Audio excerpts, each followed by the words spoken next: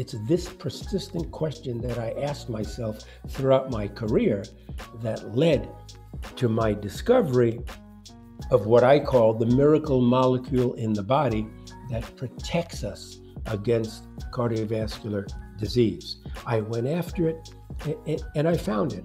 And so how can I get other people to do the same thing? Well, you've got to be motivated and you have to have a passion for what you're doing. If you don't have that passion to do a specific thing or you're not motivated, then it's much more difficult to be successful. Then it may be worthwhile looking at something else. But if you believe in what you are doing and you believe that there's an answer out there, then what I say is you just have to go after it and you must never, never give up.